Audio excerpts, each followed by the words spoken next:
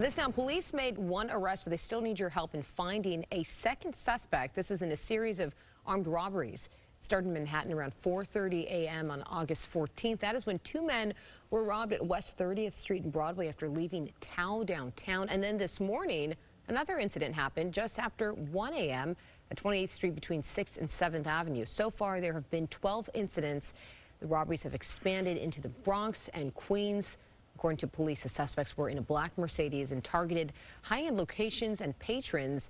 The police fired at the vehicle, but no one was hit. One suspect was arrested, but the second ran off. So if you have any information, please call Crime Stoppers at 800-577-TIPS.